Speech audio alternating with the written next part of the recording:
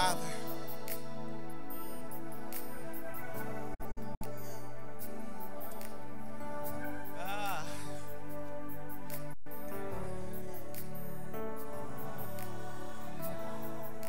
When I say thank you to my Father, all of what he's ever done for me comes to mind. And I get overwhelmed of how much he loves me in spite of me. So as we enter into this place of corporate prayer, I want you to think of the goodness of Abba Father, our Daddy God. How he is faithful and true. He is honest and just. He is loving and faithful. And whatever you need, he's that. So if you just grab your neighbor's hand and even thank God for the one that's next to you. For God woke us all up this morning. He had a purpose and a destiny for us. As we continue to worship together, our Father, we thank you this morning. We thank you for your goodness and your mercy. We thank you for your grace, Father. We thank you because you are the King of Kings and the Lord of Lords. We thank you because you're everything that we need. We thank you, Father, that you are our strength. We thank you, Father, that you're our joy. We thank you, Jesus, because you sent your Son. Oh, Father, you sent your Son to die for us when we didn't even know.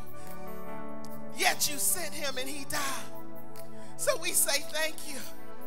We thank you for the blood that washes us. We thank you for the blood that keeps us. We thank you for the blood, Jesus. We thank you for the blood, Jesus. We thank you for the blood, Jesus. Oh, it makes us new, God. God. We just say, God, as we enter this house this morning, God, that we worship you with humble hearts, God. God, we come, God, in reverence to you as our Lord. We come to you, God, bringing everything.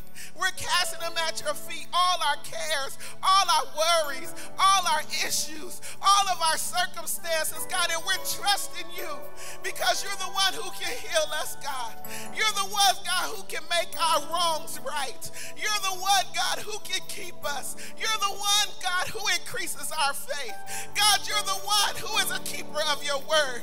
God, we thank you that you're so faithful. You're a friend to the friendless, oh God. You're a father to the fatherless, oh God. You're a mother to the motherless, and for that we say thank you.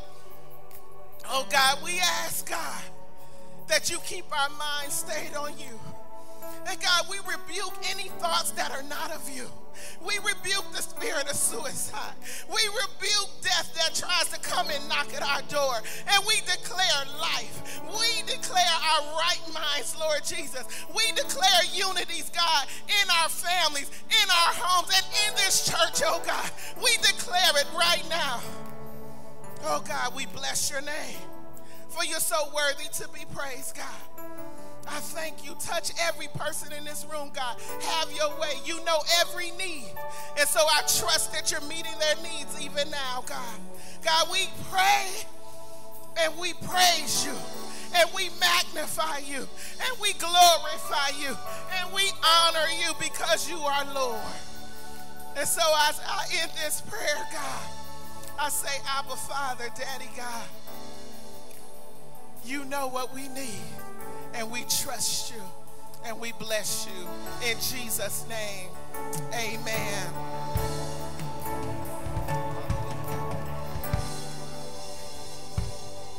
Hallelujah. Thank you, Jesus. Thank you, Jesus. Amen. As you're taking your seats, just look over at your neighbor.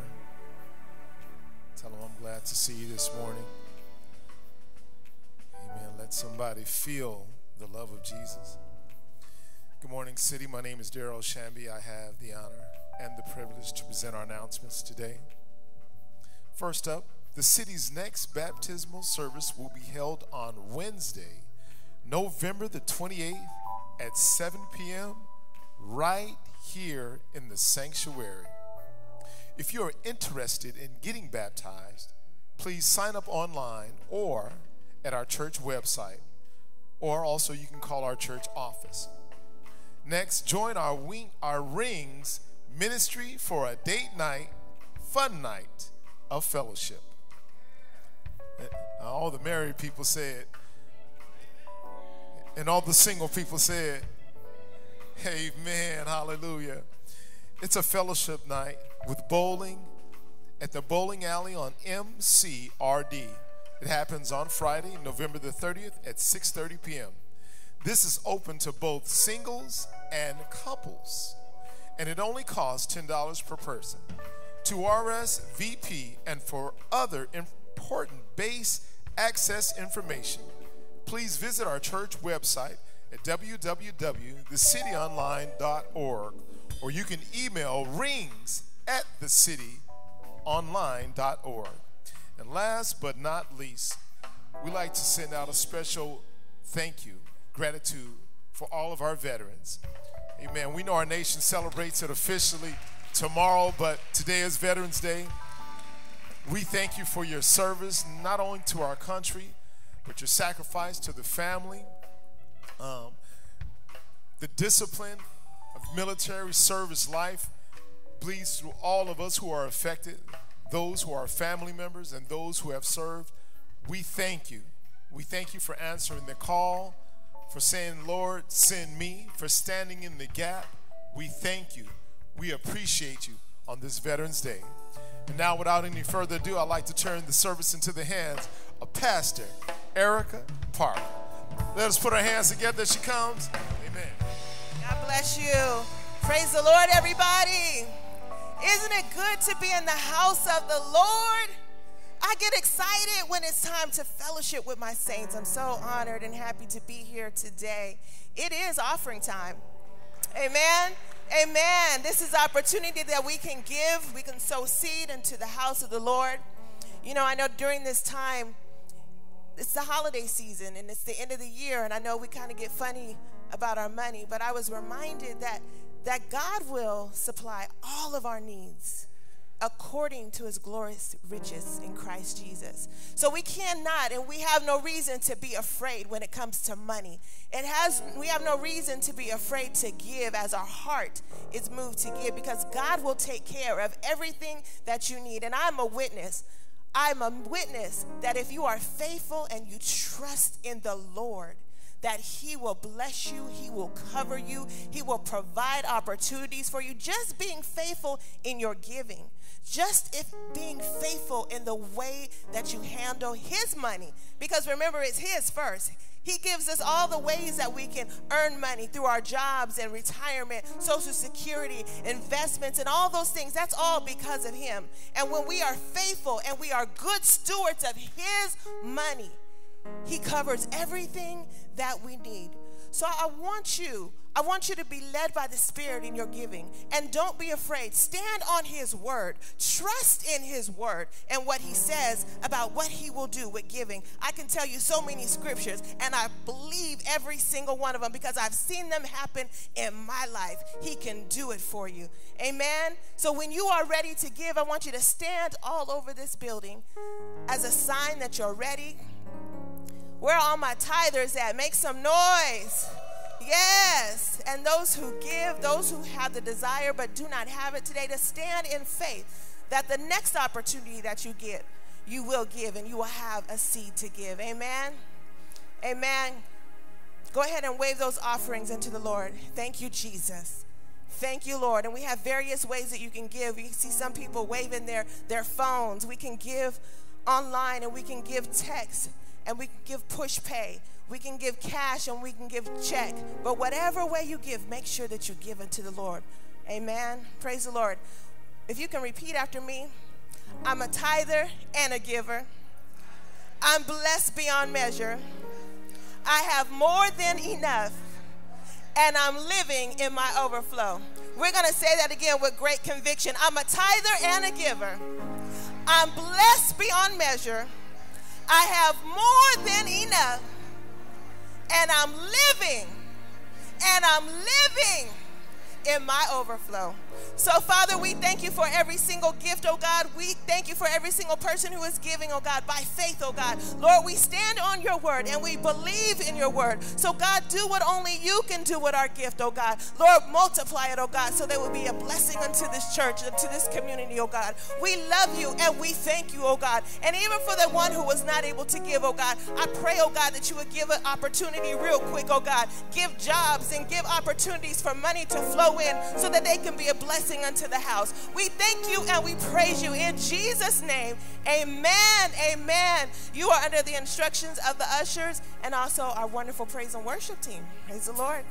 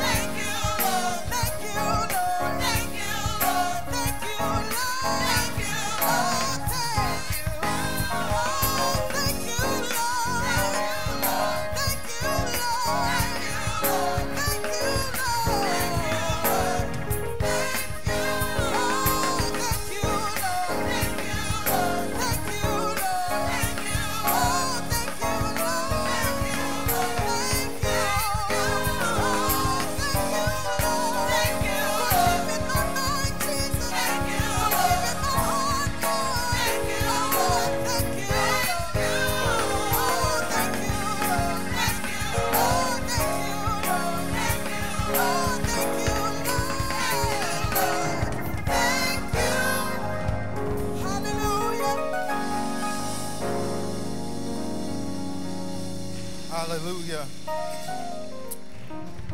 Can we do what we just heard in the song? Can we do what we just heard in the song? Can we thank him in the room? Hallelujah.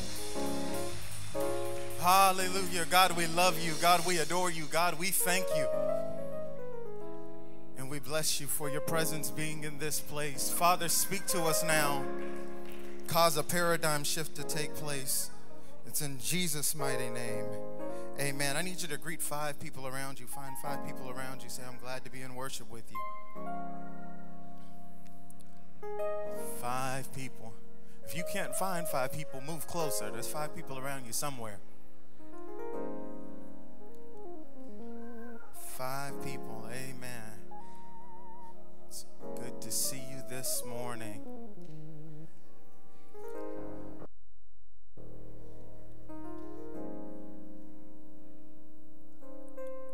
Amen. I've got some good news for us, church family. We're a community of faith, and we believe in crying with those who are crying and rejoicing with those who are rejoicing. And Elder Valerie is leaving. I said it was good news.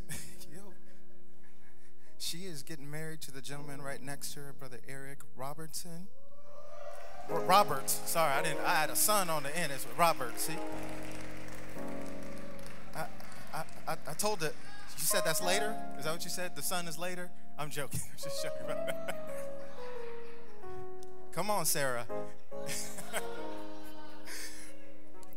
Amen. So she will be getting married next year. All right. So she's not leaving right away, but we are excited about this new season in your life. You have been faithful, and the Bible says he's a rewarder of those who diligently seek him. And so we're excited about the addition to our family. Amen. Amen. All right, grab your Bibles. It's time for the word.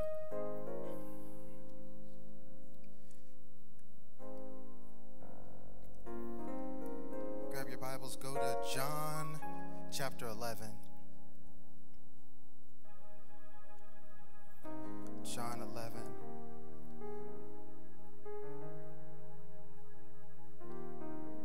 And we'll be starting with verse 38. Then Jesus, again groaning in himself, came to the tomb. It was a cave, and a stone laid against it. Jesus said, "Take away the stone."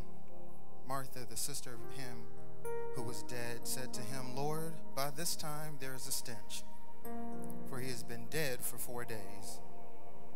Jesus said to her, "Didn't I say it to you, that if you would believe, you would see the glory of God?"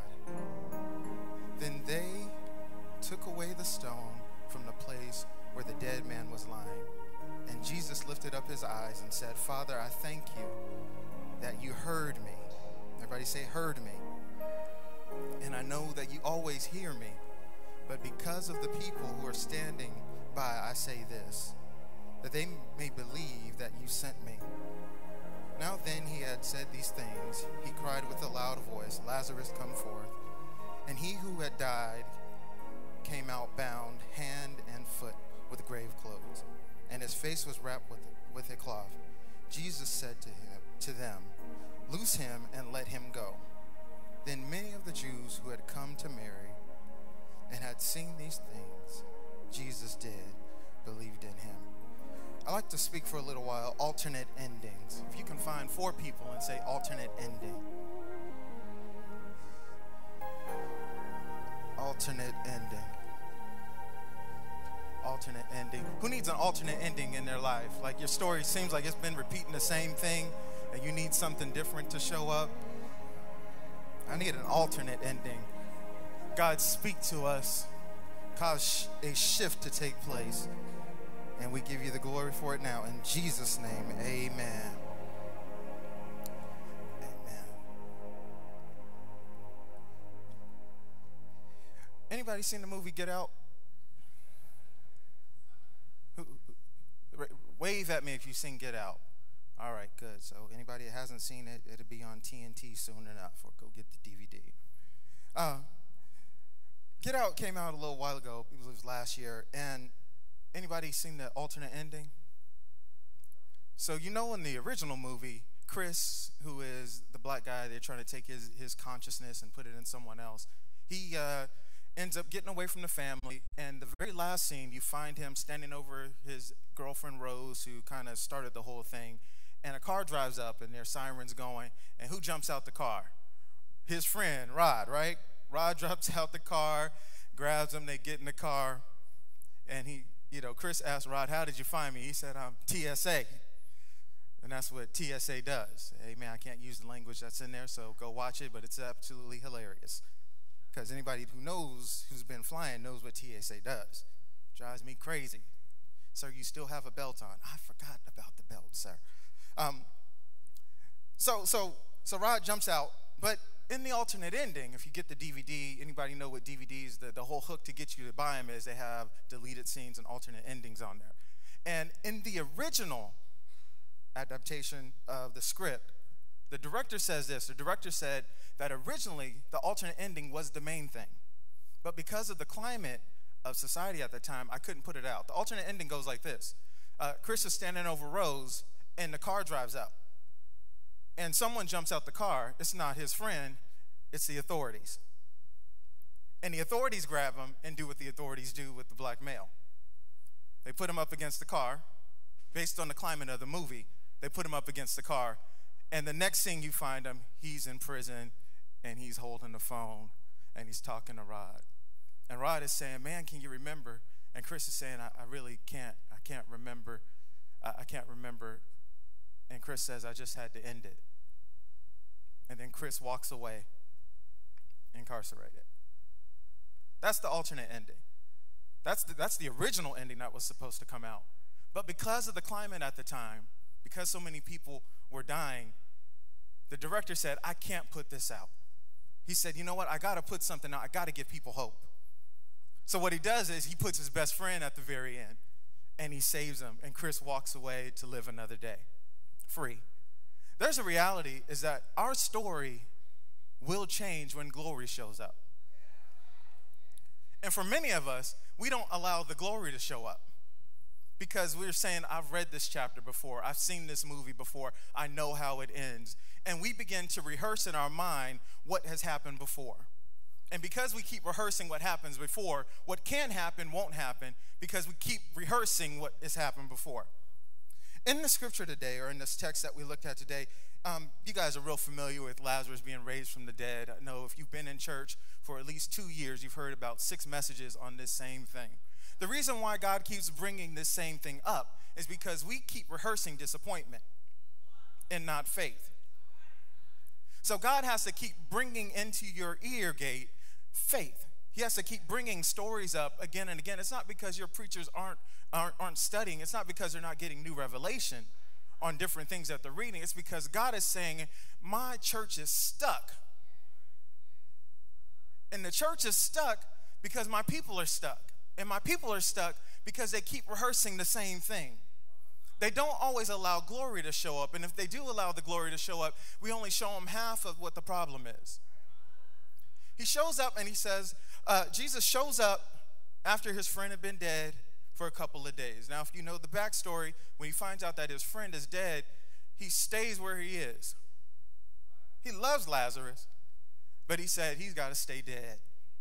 He's got to be good and dead. The reason why he has to be good and dead is because the whole book of John, there are 7 major miracles that take place. And all of these miracles take place so that we will believe. That is John says this in John 20 and 30. He says, "And truly Jesus did many other signs in the presence of his disciples, which were not written in this book, but these were written that you may believe that Jesus is the Christ, the Son of God, and that believing on him, you may have life in his name." That is the purpose of the book of John. So he does these miracles, and he says this thing like, "I am." He says, "I am the bread of life," and then he feeds 5,000. He says, "I am the light of the world," and then he opens the eyes of the blinded mind, the blinded eyes. He says, "I am the resurrection and the life," so something's got to die for him to prove that he is the resurrection and the life, right? My question to you today is, what did he say he was to you? And you know what he said based on what you're going through. So if you're dealing with sickness, he said that I am a healer. So now your expectation is you need to find healing in your story. But many of us won't find healing in our story because we feel like we've been dealing with the same thing over and over again. Or we find ourselves in lack. And because we've been in lack so long, we don't know how to move away from lack and live in overflow. So for 4 days, Lazarus is behind this grave stone, dead. Mary has had, and Martha, they've been sleeping. They have friends there that have come to help have a pity party with them. If you read verse 37, it says that the people say, isn't this the same man that opened up the blinded eyes? Couldn't he have kept this man from dying? And we all have those friends in our lives. Jesus did it for them. What's going on with you? Well, that's their story. And I need to read their story to have a little bit of faith. But their story is not my story. And I don't know what they did in their story for glory to show up. See, glory changes the end of the story. Glory changes the entire story. Here's the thing. Many of us don't allow the glory to show up because we're like Martha. Martha says this. She says, there's a stone right there, and you told us to move it, but it smells behind there. The reality, she wasn't saying it smells behind there. What she was saying was, my disappointment is there. And I just got over being mad at you for not showing up when I needed you. Because I saw you heal this person. I heard you feed all these people. I heard about this miracle and that miracle. And in my story, there's a gravestone. So what should be a comma, I've made a period. What should be the next chapter, I just closed the book. Because I didn't like the way it ended. Here's the problem. If that's not the ending he showed you, that's not the end. And for many of us, the struggle is that we believe it's the end. And he's saying, no, it's just the beginning. See, I don't get to set you up until I put you down. I can't put you down low enough so everybody around you will step back and watch me show up. But because you want the glory, I don't get to show up in the story. So now you want everybody to come around you and cry and complain about, Jesus should have done this for you. You know, he stayed at your house, Martha and Mary, all this stuff. And there's two ways to respond. You can respond like Mary, because she heard Jesus was coming, she stayed home. Interesting, the person that acted like they were the closest to Jesus when they were in their house is not the same later. Because this is the same Mary that sat at his feet when he was in the house. And Martha was the one being busy. It's amazing what shows up when stress shows up. Because we talk about Martha being a busybody, but we didn't talk about Martha when she came to see him. At least she had enough sense to say, well, you didn't show up, and had you been here, he wouldn't be dead. And Jesus says, I'm the resurrection and the life. And if you believe in me, you'll see it. Here's one of the issues with us. We don't believe what we saw. I'm saying it again. We don't believe what we saw. What I'm saying is God showed you a picture and not you saw it, right? You saw it. But we don't believe it because we haven't seen it yet. So most Christians are from St. Louis. Show me. Show me. You got to show me. Don't just tell me, show me. And God's saying, I don't work like that. I need you to believe first. I need you to believe that I am who I say I am. You've got to believe me first before I will do it. And that becomes some of the issue for us, is because we struggle with believing. Let's be honest. We struggle with believing. God, I saw you do this. I saw you do that. I've heard about you do this, but I don't know if you can do it for me, because I don't feel I'm worthy. Because every time I look up, I'm reminded of this gravestone that's still there. So I don't want to deal with the disappointment. I don't want to deal with the fact that, Jesus, I just got over being mad at you.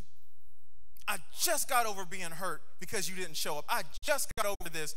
And now you want me to go and remove the gravestone? I don't know if I can do that. So we start trying to reason and rationalize why the impossible can't show up when the person who has the ability to do the impossible is there. So what we do is we'll say, well, he needed a healing. And I know you as a healer. So I know that you can do that. If he needed his eyes open, I know that you can do that because I heard you do that before. Because that's an aspect of your glory. Glory is simply this. It's just an aspect of God or his characteristics that you see. So I've seen you heal. I've seen you open blinded eyes. I've seen you feed a lot of people. I've seen or heard about you walking on water. But I haven't seen you bring somebody back to life.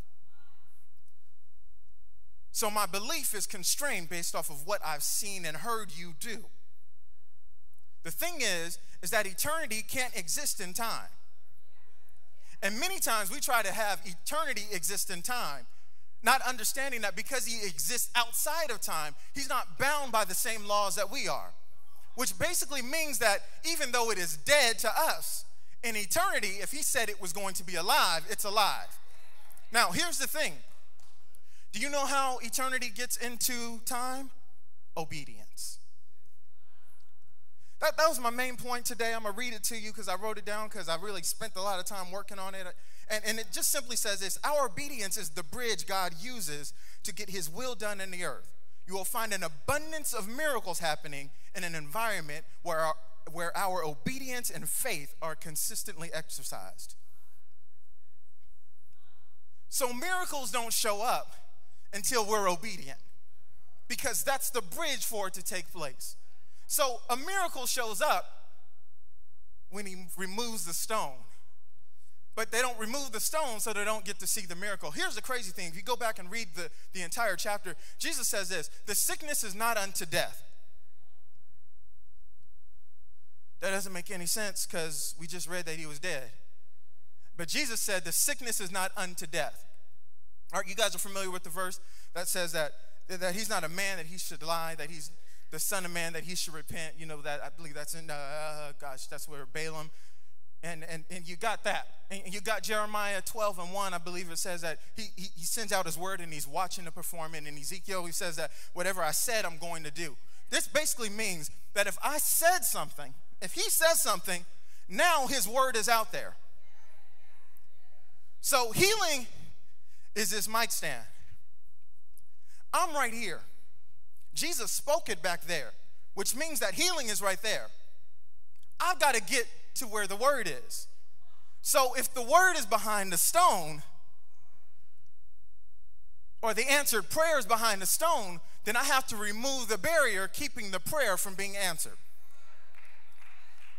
Now, here's our part, because I know when we preach this, we don't always preach that you have a part to play. Jesus says, you move the stone. Why did he tell them to move the stone? Because they put the stone there. He didn't put the stone there. They put the stone there. And because they put the stone there, they're the ones that need to move it. God is not going to do what you can do. He's going to do what he can do. Which means that if I have an issue that I created, then I need to work on getting it fixed before he'll come up and do what he can do. Does that make sense? They put the stone there, so they need to move the stone. But on the other stone, behind the stone is there's sickness. Because he's dead. He's been dead for a while, and it smells bad. And I don't want to look at disappointment. I don't want to look at the anger that I have towards you. Because I said earlier, I just got over being mad at Jesus. We all been there, where he didn't answer our prayer the way we expected it to be answered, or didn't do something. And we're struggling. Like, God, you told me this. I spent all this time with this person, and they just did this and did that. And I'm disappointed. I'm hurt. I'm upset. Drake said it best. I'm upset. Don't act like you don't listen to Drake, saints. I'm irritated. I'm mad. They move the stone. Notice what they don't say. There's no mention of the sin. There's no mention of the sin. Why is there no mention of the sin? Because he's not dead behind the stone. And the reality is that the answered prayer is behind the stone, and if you remove the stone, then you can see the answered prayer. They move the stone, he comes out, he's bound. He's bound. And that's where many of us are right now. Our dreams, our expectations, we can see them, but they're not living the way we expected them to be. Because we've allowed people to place grave clothes on something living. Grave clothes are for the grave, but he's living. So it doesn't make any sense why something that is alive smells like death or has the appearance of death on it. Jesus says, loose him and let him go. And I struggled with that for a while because I was like, what I know about you is when you went to the grave, the stone was moved and your grave clothes were all nicely folded up. How come you didn't do that for Lazarus? Anybody ever think like that? Like, I saw the way you did it. He said, well, I'm not like you. You can't do what I can do yet.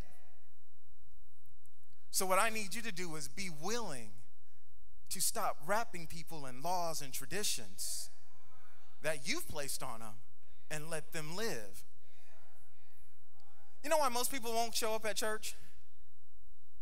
Because even though after Jesus made them alive, we leave them wrapped in grave clothes. We leave them wrapped up. We leave them wrapped up. And so we're walking around free, some of us bound. And we've got a lot of dead things walking, a lot of dead things existing, but nothing really living. And so there seems to be a decline in the appearance of miracles in the earth because people only believe when they see a miracle. When they see a miracle, they say, if that kind of God can do it for you, I got to serve him. I have to serve the same God you're serving because your situation seems to be turning around. But the reality is that our situation doesn't always turn around because we've got a gravestone in front of it or we've got grave clothes on. So you're doing a little bit better than me and you go to church and you do all this and all that. And no, I'm doing much better than you right now because glory is showing up in my story. So now they got to see Jesus, a different aspect of his glory. They didn't just get to see the guy that can open up blinded eyes. They got to see bring someone back to life. Who serves that God? Who serves that God that can bring a dead thing back to life? He said it should be alive. Whatever God told you it's supposed to be. Now your job is to remove every barrier that is keeping it from being. And that means if God said your family should be healed, they should be saved, you have to remove the barrier. Here comes the critical issue. Some of us are the barrier. You are the stone. Why are you the stone? Because you have grave clothes on. So I saw God do half of a miracle. Who wants half of a sandwich? When I told you could have the store. So you're telling me I'm not dead, but I'm still dealing with this sickness. But your word said that I'd be healed. I'm in debt. You said I'd be the lender and not the borrower. And I know I've been trying to steward my money better. I've been doing what I'm supposed to do. This is what your word said. So how come I'm not seeing what your word said? Question, where is the glory in the equation? Because we'll stop when we start to see a little bit of success. I've done that. I lost a lot of weight. And I said I had a goal, and I'm literally 10 pounds away from my major goal. And I've been this weight since probably about the last 2 months because I saw a little bit of success. I saw a little bit of success. And many of us would have stopped when the gravestone was moved away. Would have stopped right there. That's the end. Like, okay, he removed the gravestone, praise the Lord. But the quality of life that Lazarus has is not great. So he tells the people to loose him and let him go. Why do you say loose him and let him go? Why loose him and let him go? Why? Because we'll lose somebody, but we'll keep reminding them about what they used to be. We'll keep reminding them, hey man, remember when you used to do this or that? Remember when you used to do this? He said, let him go. I don't need him to be reminded of what he used to be. He knows what I've done for him. So he says, let him go. Loose him and let him go. Let your dream, let that person, let that relationship live. Once God brings it back to life and you do the work of taking the grave clothes off, let it go. Because now it becomes a testimony. One of our issues is we don't like tragedy. And you shouldn't. You should look for triumph. But we get caught in the tragedy. And some of us have been singing the same thing over and over again, over and over. Anybody have a song they really, really like? And you like play that song all the time and just put it, like when they came out with repeat, automatic repeat, you just let that song keep playing over and over again, over and over again, over and over again. And then you go to the concert and you hear it, and there's a completely different version of the song. And your eyes open up like, where was this version at? And they're like, no, the version came out a while ago. But you've been playing this other song on repeat over and over again. We have been doing the same thing in some of our situations, playing the same thing over and over again, because we are comfortable in chaos. We prefer a familiar, unhealthy situation over having to exercise our faith in something unknown.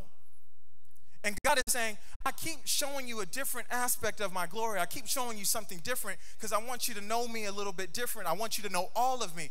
But if I gave you all of me, I don't know if you could handle it. So just like Moses, he said, Moses, you can watch me walk by from behind. Because if you saw me in my full glory, it would kill you.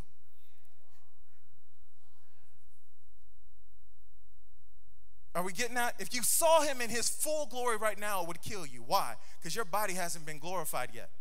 So what he has to do is he has to just keep showing you a little bit at a time until now we look like him. Now we're glorified, so I can handle the weight of your glory. But while I'm here on earth, you keep trying to show me how big you are, how great you are, how amazing you are. And that means that in order for me to know how great you are or to know you as a healer, I've got to have a season where I'm sick. I have to have a season where I'm going through something that's not positive for a little while. I have to go through a season, not a lifestyle, a season of this. Seasons change. Seasons change. And if you're going through something over and over again, and God is saying, I'm trying to put you in daylight savings time. I'm trying to give you a little bit more light, but you want to stay stuck right here because this is comfortable. He's saying, I can't show you my glory. I can't show up and change you and give you a different ending because you like the ending you have, or at least you're comfortable with it. Having to step out and walk on faith is pretty difficult for most of us. You know why? Because we like to dictate how it ends. We want to dictate, it's going to do this, it's going to do this, it's going to do this, and I'm going to do this, it's going to move like this. Like anybody rehearse a conversation? You rehearse a conversation, I'm going to say this, they're going to reply like this, I'm going to say this, then I'm going to snap my finger 2 times, stomp my foot, I'm going to do all of this stuff. You rehearse the conversation in your mind, and then you have the conversation, and it goes completely different. Completely different, like, I knew it was going to do this, I knew it was, and it's completely different. Do you know what the change factor was? Glory showed up and said, that can't end like that. It can't end like that. And I don't know who I'm talking to today, but it can't end like that. It can't end like that. Let me tell you this. You have to go through issues. You have to go through seasons of lack. You have to go through all of these different seasons so that people will know that the God that you serve is who he is. You have to go through it. We're not honest with people. We're not honest with people. Me and my wife, we went out a little while ago. I'm going to share this because she's here. And I love you, woman. And I know where to go. I know how far over the edge to at least look and then back up real quick. We go through seasons where I drive her crazy. I drive her crazy. Anybody who's dealt with me before know that I'm a dreamer. I am a dreamer. I'm telling you, I can see. I was like, God, I know what you showed me. I know what you showed me, and I start working on it a little bit, and then I move on to the next thing. That is my gift and my curse. I can see. I'm telling you, I can see. People are shaking their head because they know. So I drive my wife crazy, and sometimes she'll be like, why are you doing that? Why didn't you do this? And I was like, because, I don't know. I just saw something else. Like, I saw something bigger and better show up. Or I looked at it again, and then it should have been this. And I work on it for a little while, and then it just doesn't get done. And what I found is that we have a generation of people that love to be inspired. We love to be inspired. I guarantee you, open up your Instagram, see how many churches you follow, how many pastors you follow, how many motivational speakers you follow. You have all this motivation, you have all this inspiration, and no action. So yes, Jesus, I believe that you can pull the man out of the grave. Move the stone. Move the stone? Nah. I'm just going to keep believing that you can do it.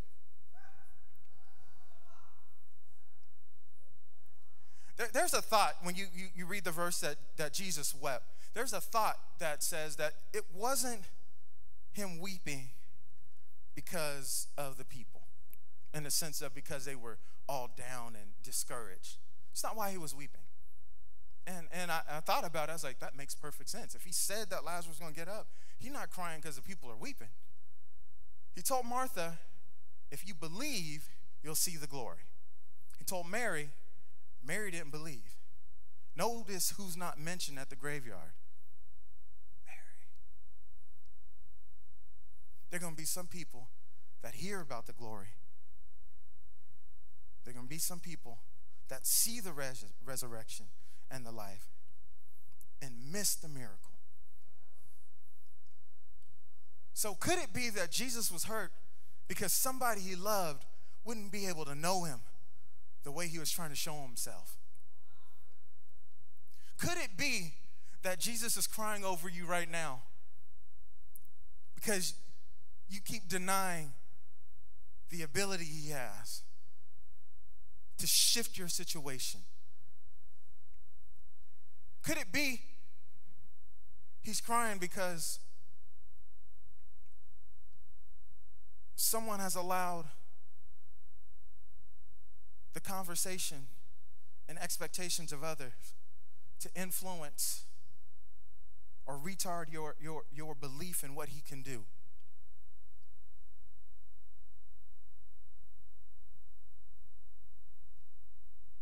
Healing doesn't need a resurrection. Death does.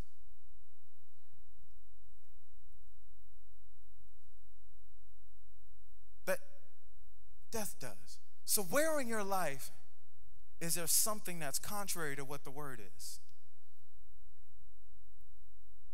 See, if you don't know your Bible, if you don't know what the Bible says, because that's God's word to you, if you don't know what it says, you don't know what you have access to.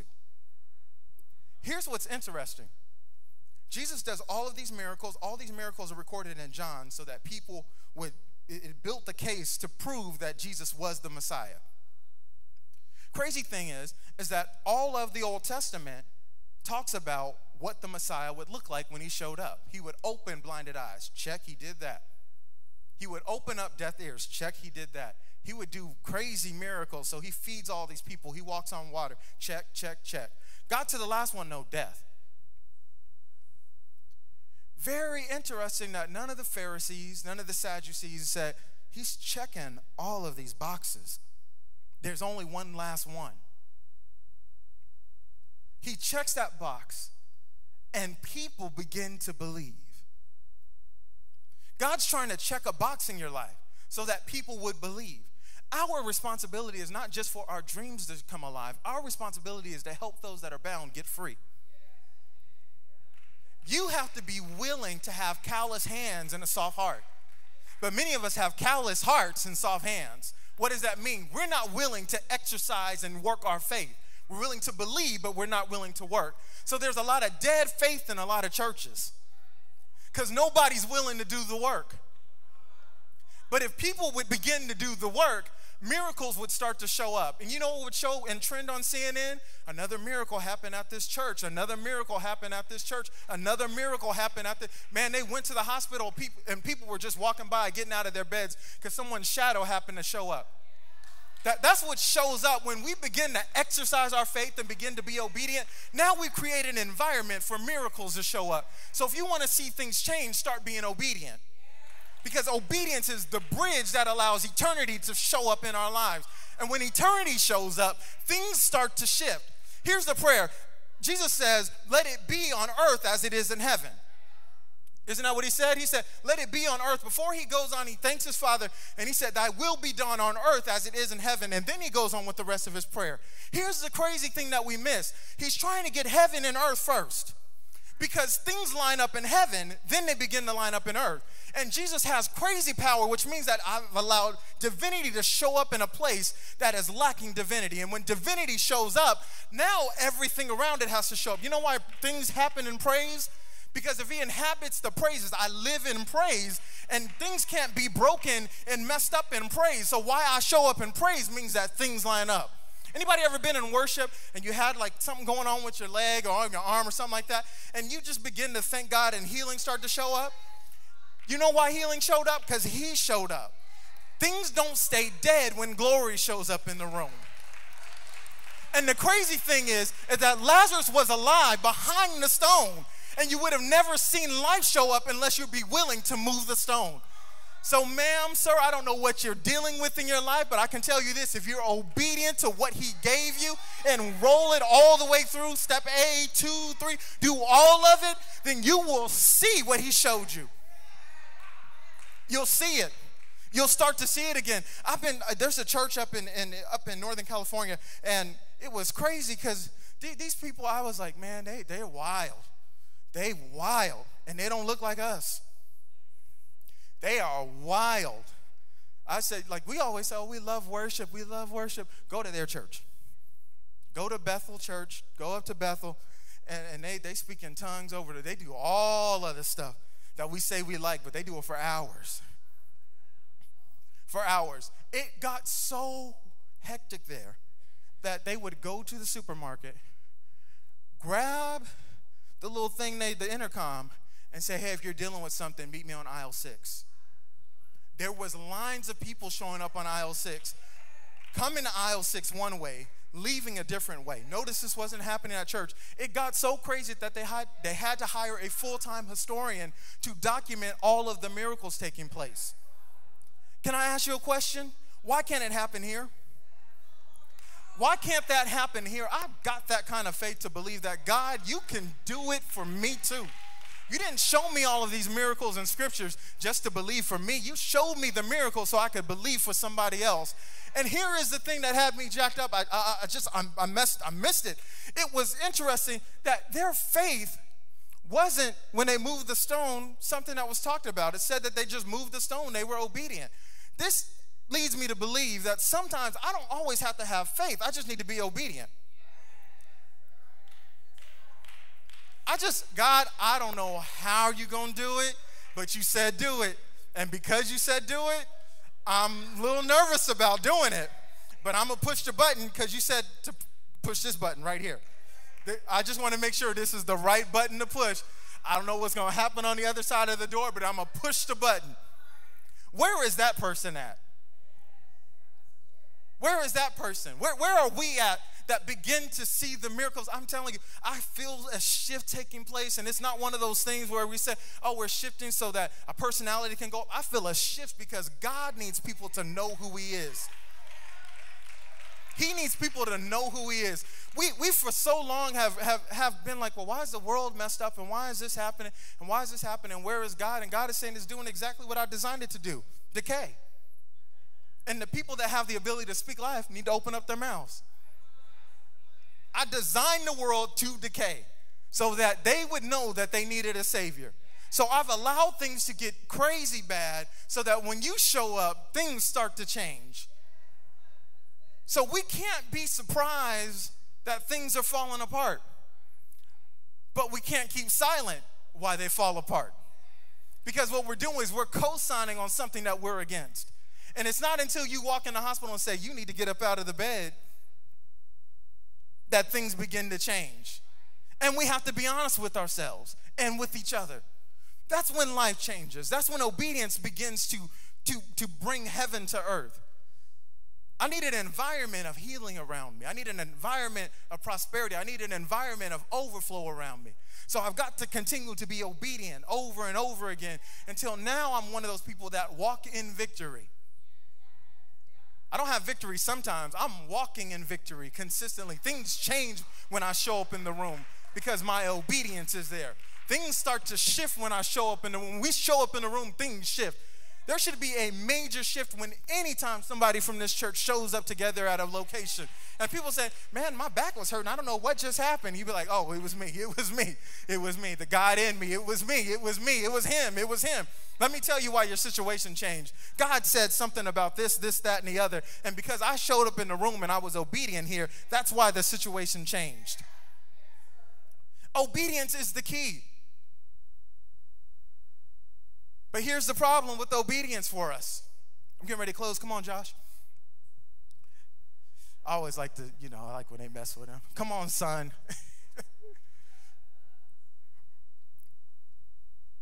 Our obedience is a process. It's a process. And because we're a generation of people that have grown up on microwave popcorn, Hot Pockets, instant gratification, only denied on Sunday when Chick-fil-A is closed. It's the only time you got to exercise some obedience, or discipline rather. Because we've gotten used to things happening right away, we have an expectation that when we pray, things shift immediately. Everything changes. As soon as I pray, God's handled it. And he has handled it. But if you don't remove the obstacles to allow what happened over here to attract itself to you. So the crazy thing is that the word miracles are attracted to obedience.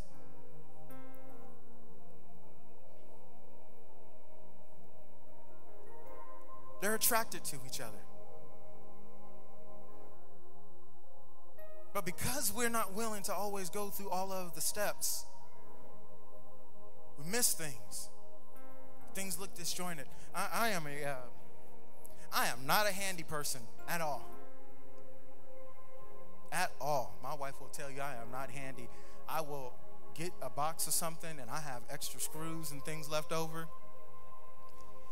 It'll say 7 screws on the thing. I end up with 3 extra ones.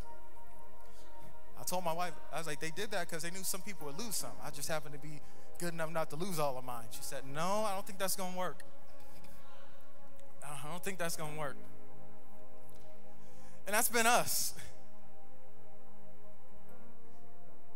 That's a lot of us in this room. We saw the stone be moved away. We saw that. We see our dream. We see our vision. We see eternity wrapped up. We see whatever God promised us wrapped up. And because it doesn't look the way we thought it was going to look, we let it stay there. Who around you is missing an opportunity to know God because of our lack of obedience? Who on the earth is missing out on the great things that God has for them? Who's being delayed?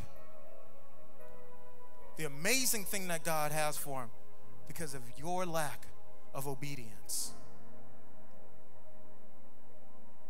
We try to put everything on God, and God is saying, nah. I did my part. Did you do your part?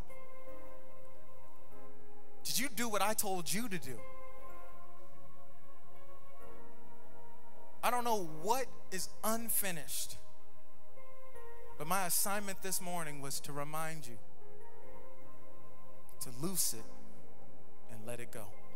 Everybody standing.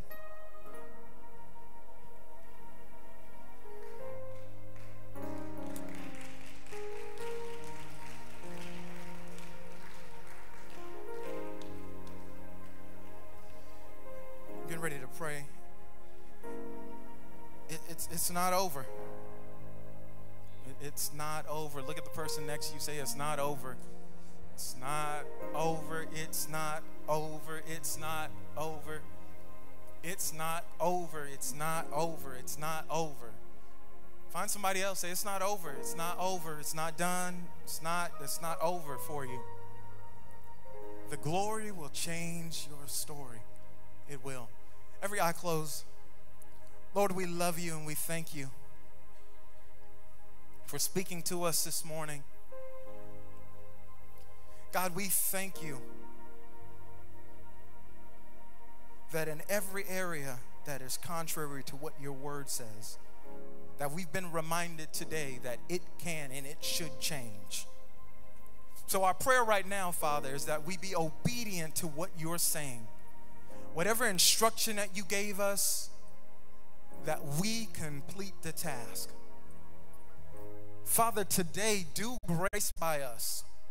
We're getting ready to walk into this. We're in this holiday season, and there are some men and women that have to see a miracle. There are some men and women that have to see a sign. They've got to see a wonder, Father. And we are that answer. We are the answer. Say, I'm the answer. I am the answer. We are the answer to the questions that they have. So our prayer today, Father, is that we be willing to respond and show up where you need us to show up, Father. For that we give you the glory. For that we give you the honor. For that we give you all the praise. And it's in Jesus' mighty name. Amen.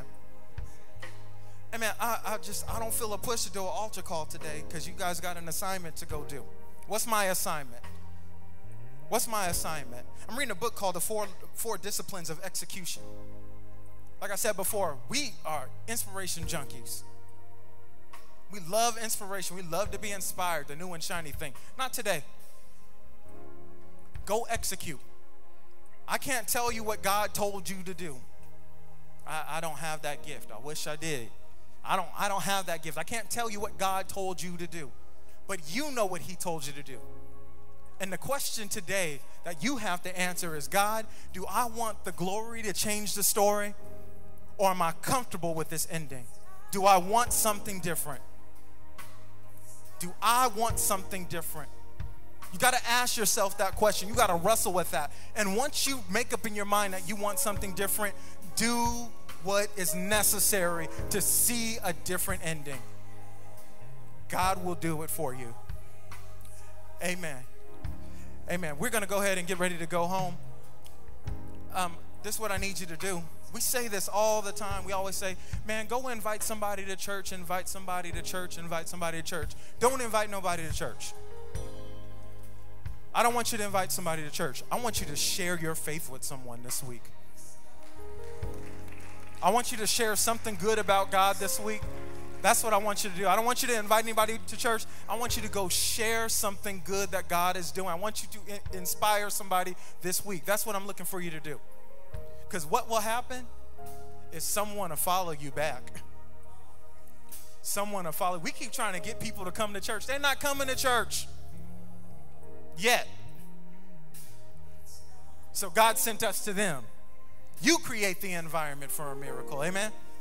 Amen. We're in time to go ahead and get brunch. Amen.